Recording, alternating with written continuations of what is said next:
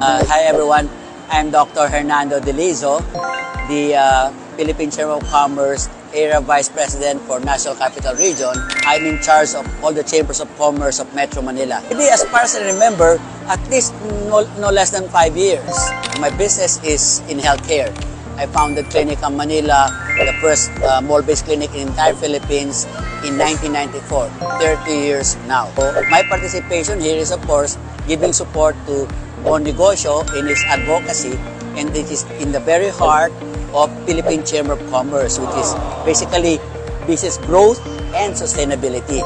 But of course, it will start with something na from concept to reality. That's why we're also supporting aspiring entrepreneurship. I've been mentoring or part of Go Negosyo for at least 5 years.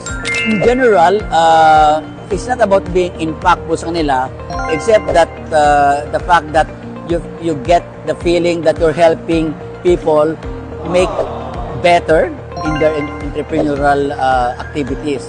I would advise each and every business enterprises aspiring, existing, to engage Go Negosyo